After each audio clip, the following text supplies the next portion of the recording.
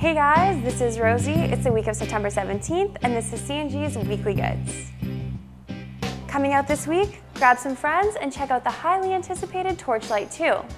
Skate around futuristic Tokyo, spray painting and causing havoc on the HD remake of Jet Set Radio. 20 years of Kirby is being celebrated with the Kirby Dream Collection. And of course, there's the big title everyone is making room for, Borderlands 2. Look for our review coming up on Cgmagazine.ca. Greg Zuchuk and Ray Mazeika, co-founders of BioWare way back in 1995, are leaving the studio to try something else for a change.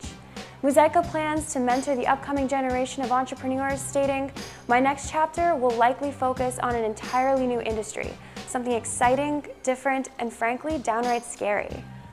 Zuchuk has stated that a fading passion for the video game industry sparked his decision, saying, "I've reached an unexpected point in my life where I no longer have the passion that I once did for the company, for the games, and for the challenge of creation."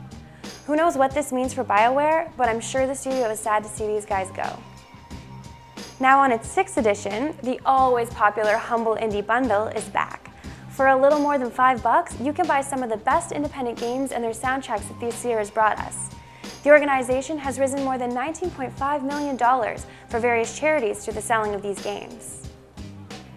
Microsoft has renewed its trademark on the, at one point, popular fighting game series Killer Instinct. Who knows what the company is planning to do with the franchise? Or it's just renewing it because its trademark was expiring. There has been talk of a Killer Instinct 3, but the general consensus is that Microsoft is just protecting its rights. I guess I won't be suiting up as Orchid anytime soon, or Spinal.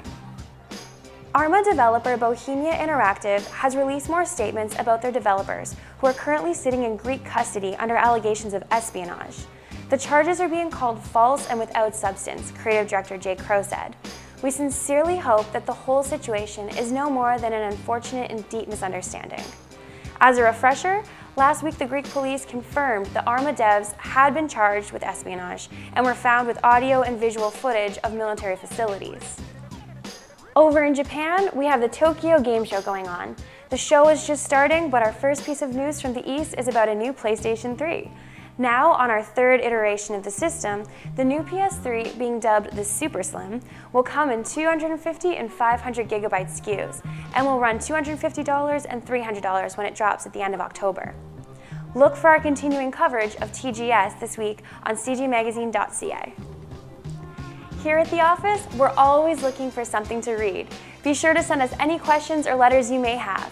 You can leave them in the comments, or you can send them to letters@cgmagazine.ca.